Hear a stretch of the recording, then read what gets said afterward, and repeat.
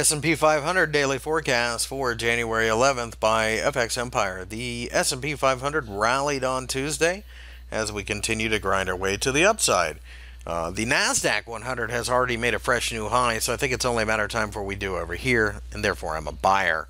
The 2300 level should be the target, and as I said yesterday, I thought there would be support here, and it looks like that's what we're finding. The 2250 level below continues to be supportive as far as I can see, and as a result, I have no interest in selling